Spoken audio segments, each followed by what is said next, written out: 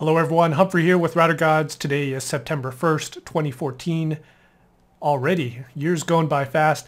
If you've been waiting for Cisco's CML, viral, public IOU, whatever they want to call it, you've been waiting a long time, and some of you are getting, understandably, very impatient. So just like me, I'm a little impatient. I went ahead and I downloaded Cisco's 1PK virtual machine. I'm going to show you how to do that. And I extracted out the IOSv, which is the iOS supposedly used in the upcoming CML and actually used in the labs. So I've got it here running in SuperPutty. It's actually running in VMware Workstation, and then I use SuperPutty to get into it.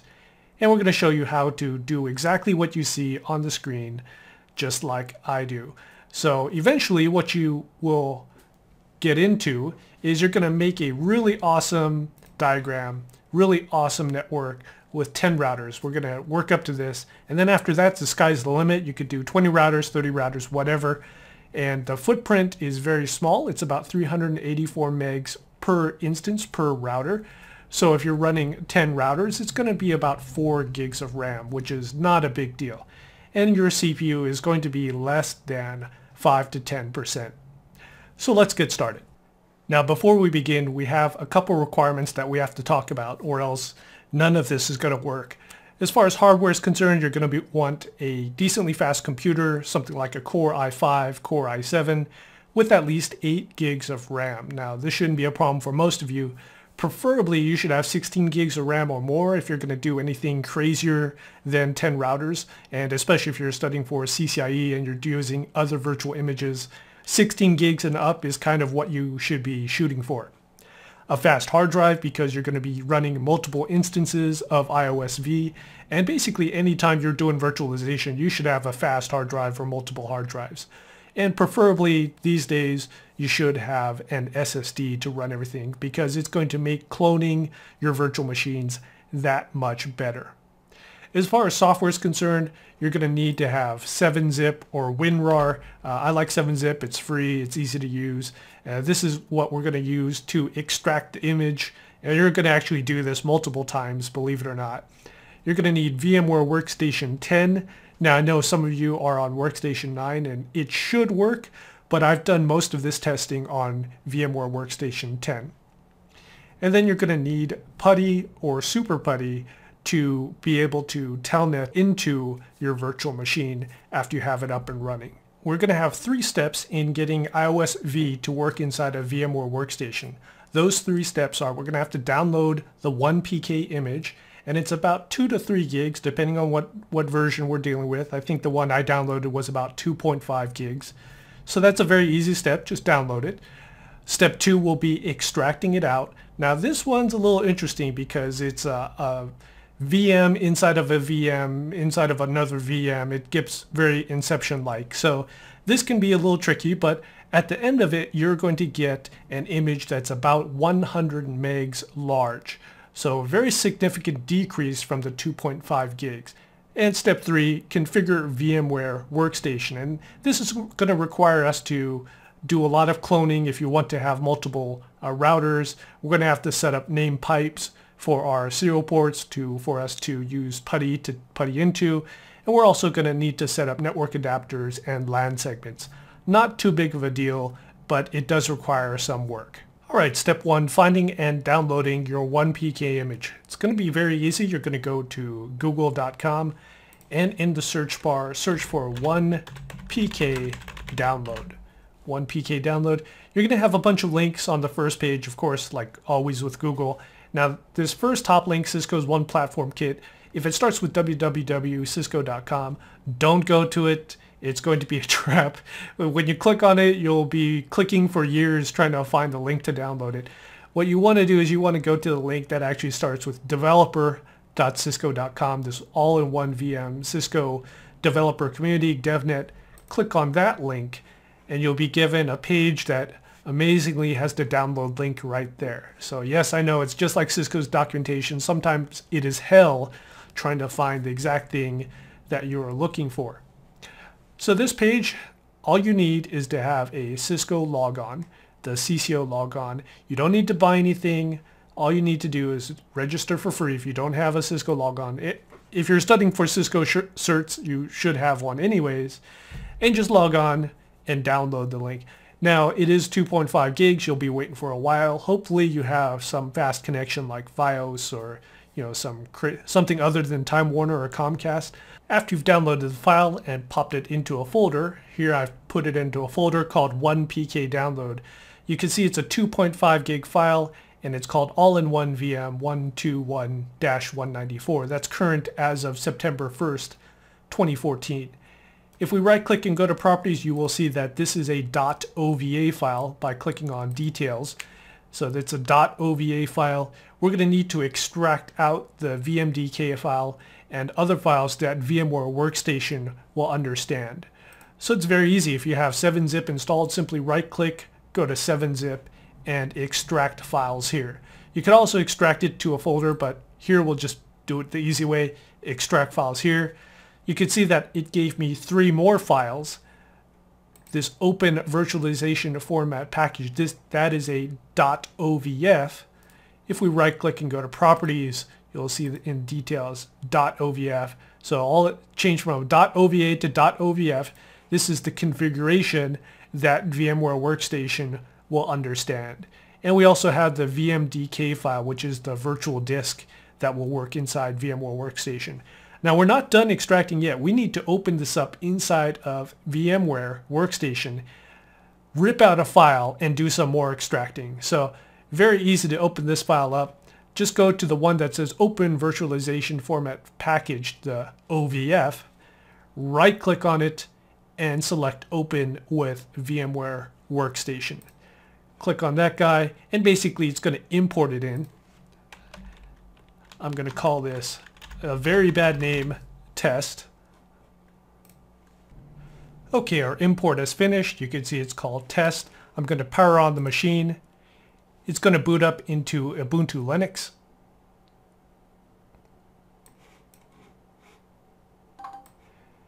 And we have the Linux start screen. Password's going to be Cisco123, Cisco123, and Cisco123. Accept the agreement. Don't worry, you're only going to have to do this once. And here you can basically put whatever you want.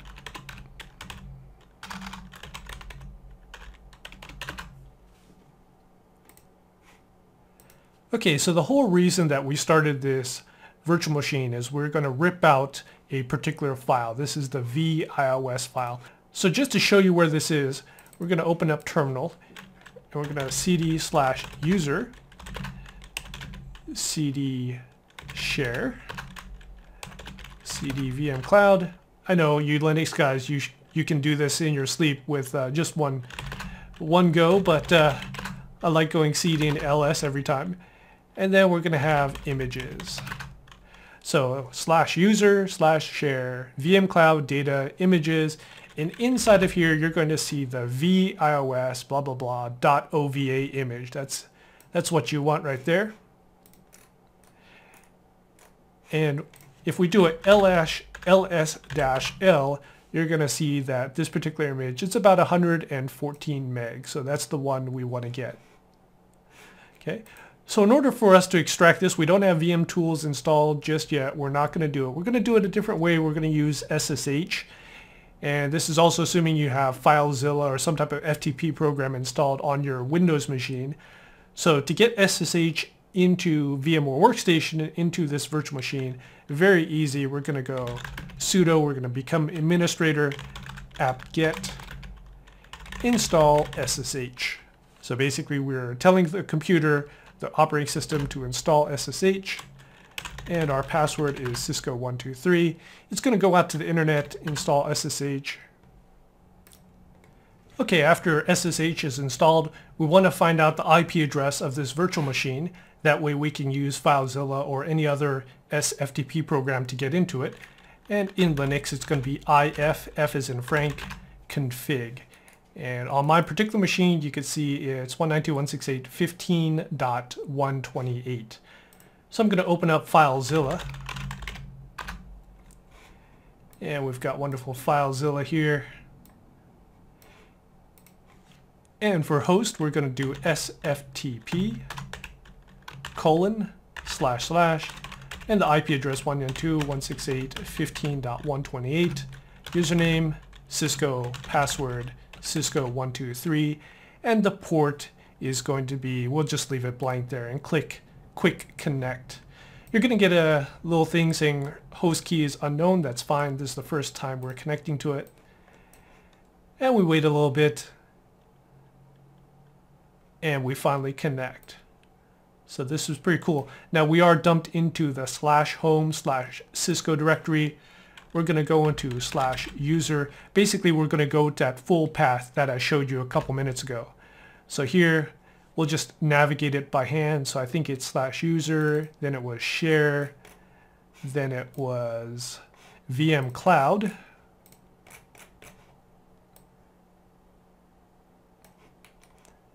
There you go, VM cloud, data, images, and that's the file right there. 114 megs, and you're going to just drag it out. And in fact, what you can do is you can drag it out to that same folder that you downloaded, the original .ovf file. So I'm going to drag it out to my 1pk download folder. And it should be pretty quick because you're just connecting to the machine inside of your regular machine. So blazing fast, we've downloaded it, and now I'm going to go open the folder just to verify. Yep, and we've got this 111 meg sized file right there. All right, you are done with this part of virtual machine VMware Workstation. You can simply right click on this, power it down. You're never going to return to it, and delete that puppy. It is gone from the face of the earth,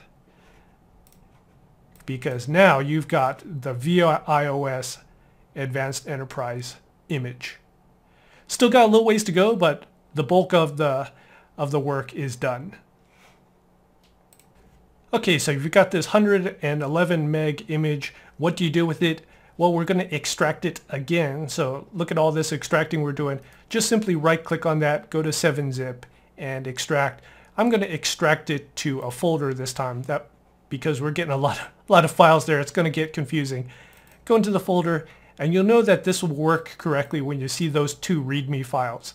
Now, before you do anything else, save these files somewhere, because this file is liquid gold, virtual gold, whatever you want to call it. It's like Bitcoin right here.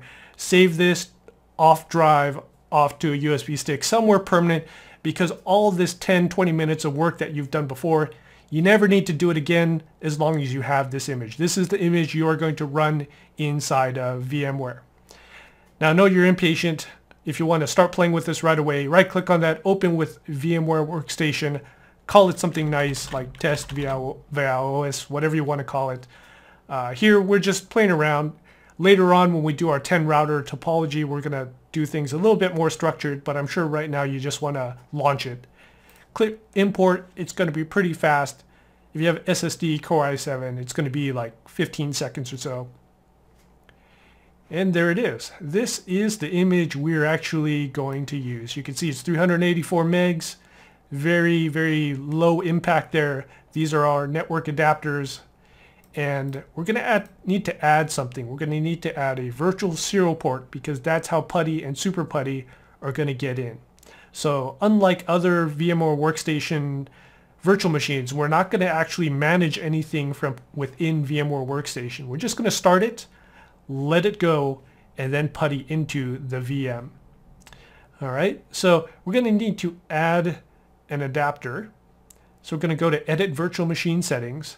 See, these are network adapters. We're going to click on Add, and then go to Serial Port and Next. And it's going to say Use Physical Serial Port to Host. That's fine.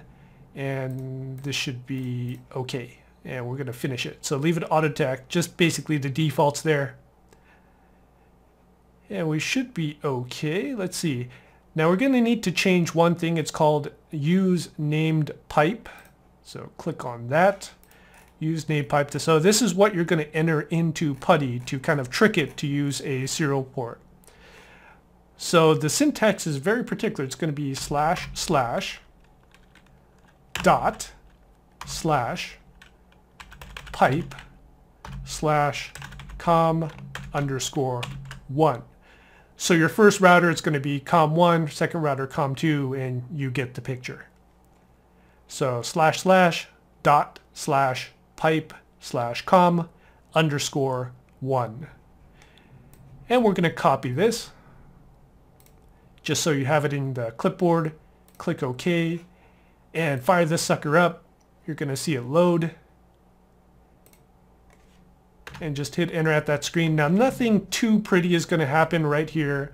It's actually very boring because the real magic is going to happen when you telnet into this. So we're going to start up PuTTY. And remember, before we copied something in, here we're going to paste this guy in there. Click on serial, or maybe I should have clicked on serial first. Click on serial first and then paste, and 9600 is fine. Click open, and there is our terminal window. And we're going to wait for this guy to boot up. It takes about, depending on how fast your computer is, about 30 seconds to a minute for this guy to come up. Okay, on your first boot up of this virtual machine, you might be freaking out because you see all this error opening TFTP, initial configuration, all that stuff. That's fine, just let it go.